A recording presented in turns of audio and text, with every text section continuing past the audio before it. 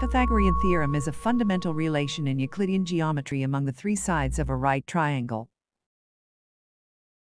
It states that the area of the square whose side is the hypotenuse, the side opposite the right angle, is equal to the sum of the areas of the squares on the other two sides.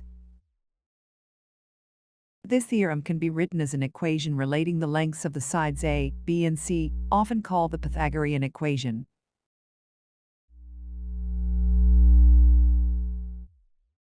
The theorem is named for the Greek thinker Pythagoras, born around 570 BC.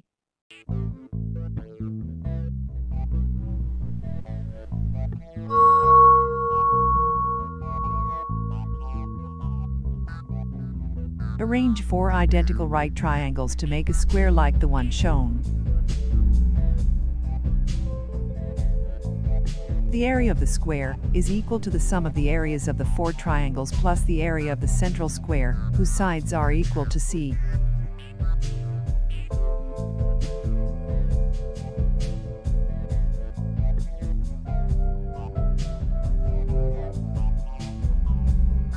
However, it is also equal to the sum of the areas of the square with sides A and B, as well as the four triangles.